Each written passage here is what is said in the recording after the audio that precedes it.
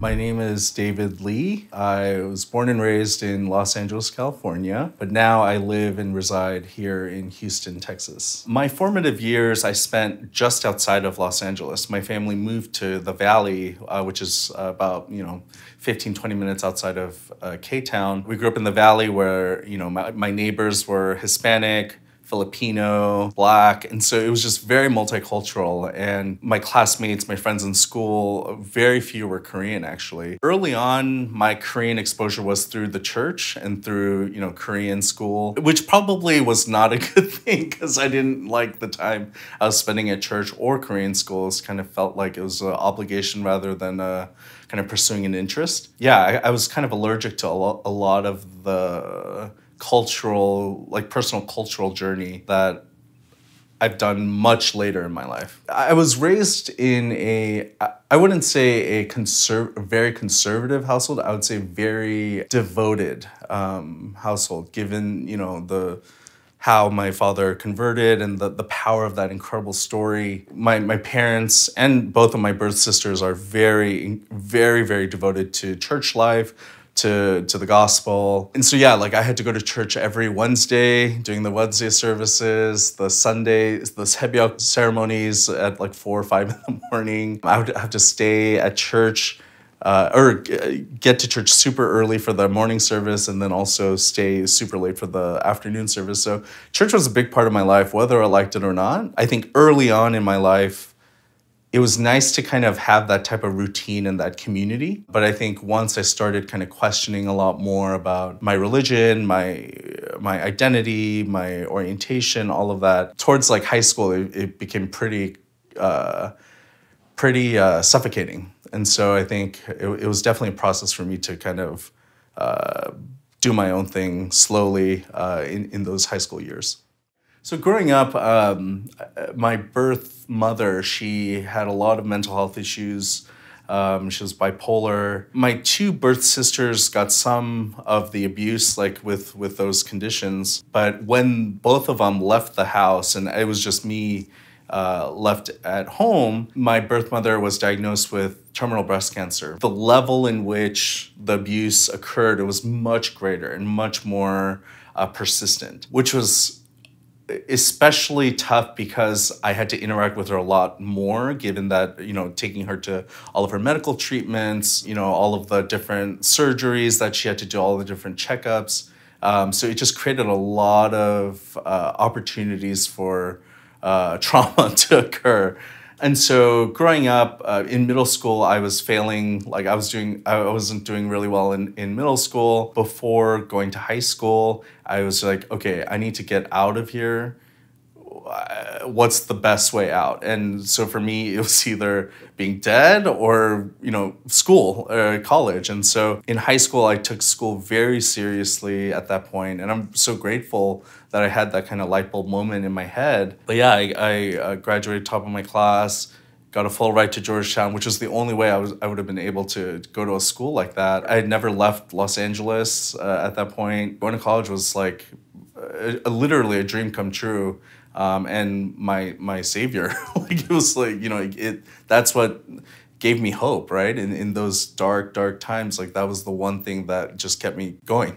Going through that type of abuse in high school and middle school, I was pretty determined to just, the minute I can get out of that situation, to never look back, right? I kind of went from one mentality where I was kind of on a rocket ship to just get the heck out of there.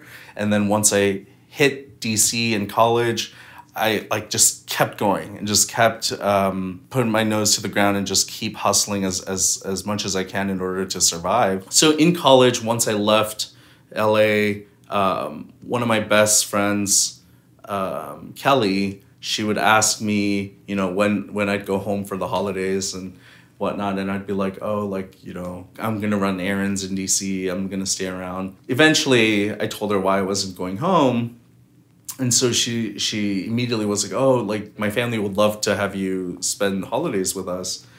And I still remember how odd that was, and I was like, what, is that a thing? if I brought her to my birth family's house for 3 weeks, that'd be the most awkward thing ever. And so I was like, thank you, but no thank you. And then the next day, she forwarded me a $900 one-way ticket. And I was just like, holy shit. How the hell am I ever gonna pay her back? And I was like, you know what? I need to worry about that later. She already bought it. I have to go now. So came to Houston. I really had no idea like her family background. But once I got to Houston, I was like, oh my God, like this is a whole new world I'm not used to. You know, I still remember her family driver picking us up from the airport and how odd that was. And she was acting so nonchalant that I ended up just kind of like matching her energy. But once I, spent time with her family was so warm, kind, generous. And yeah, I had a great time with them. And so over the years, I would come to Houston for spring breaks, for, summer breaks and whatnot, and the holidays, of course. About like 6 years after that point, while I was in graduate school, I was visiting for a weekend, and they all sat me down and they asked if I'd like to legally be officially adopted. It kind of came out of nowhere. And so I was just like, okay, can I think about this? This is a lot. And they're like, absolutely, take as long as you need. And so, I talked to my therapist about it and all of that. And at that point, I'd call my, at that time, friend's mom. I already considered them family. So this was just more of a kind of just like a formalizing the relationship. And so that kind of was a very interesting start to my formal adoption or formal adopted life. The adjustment process was incredibly difficult.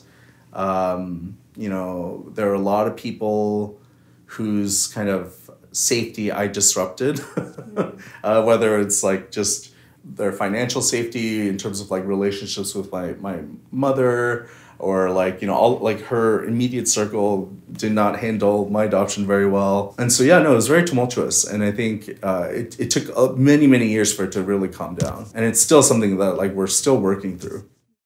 Given the fact that I have so many layers to my identity, whether it's Korean American, LGBT, adopted, all of these layers, in some ways, I think has allowed my compartmentalization to conveniently kind of just put everything away and not have to really deal with all of these different facets. I knew I was gay ever since I was very young.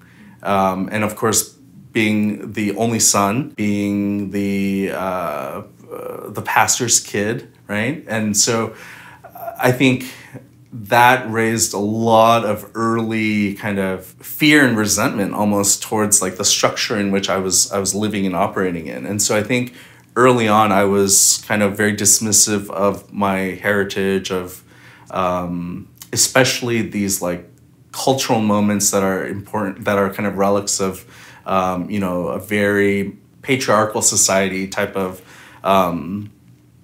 history. And so I always kind of naturally pushed away from that. I feel like that probably helped me push away from my birth family. That kind of set the scenes for me to kind of start slowly pushing away from my family. But I think more of the restorative work that I've had to deal with, especially about my culture, happened just in the past couple of years.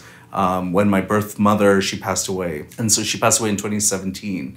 And so that was when I was able to that was my first time going back to LA, kind of interacting with these 12 church members that I hadn't seen in years, having frank conversations with my birth father about how I was really upset and disappointed in the fact that he saw all of the abuse that was happening in the house, but he was not strong enough to stop it. In fact, he said something to me right after the funeral. We were driving back to the house, and he said, David, and my Korean had gotten so bad at that point that I know he said a lot more, but I just couldn't pick up as much. But he said, David, I'm really, really sorry about what happened to you. And I was like, where's this coming from? I was prepared to talk to him about it, but much later. And I was like, what do you mean? And he goes, after after I left for college, essentially he became the next like victim, and he was the main person getting all of that abuse from my birth mother, and he was saying like, you know, he tried to commit suicide twice because of it, and so like I just like turned to him and I was like, imagine being a child and going through that type of trauma. Knowing that he went through the exact same thing that I did made me like kind of much more empathetic to him in a way. And so like that was also a process I had to go through. And then I also wanted to make sure that he knew I was gay. Never in a million years did I think like he'd be okay with me being gay. My sisters had already told him like many, many years prior to that. But I told him while I was there, I was like, Dad, you need to understand that this is how God made me. And he goes, David, of course that's how God made you. And we were in like, I rented an Airbnb and we were in the jacuzzi. And I was just like, what? Like, did I hear that wrong? Like, holy crap. He just said that being gay is okay. And I was like, what the heck do you mean? And again, like broken English, but essentially he said, this life that I live, it's so difficult being gay that like, of course, like who would actively choose a life like that, especially in a Korean context. I'm so grateful that he was able to come around to that point, because that was a big part of kind of my disconnection with my family, with my culture, like minus the abuse. Like, you know, that was a big part of kind of a lot of the issues that I had internally with them. So it was completely transformative. My name is David Lee, and this is my Korean American story.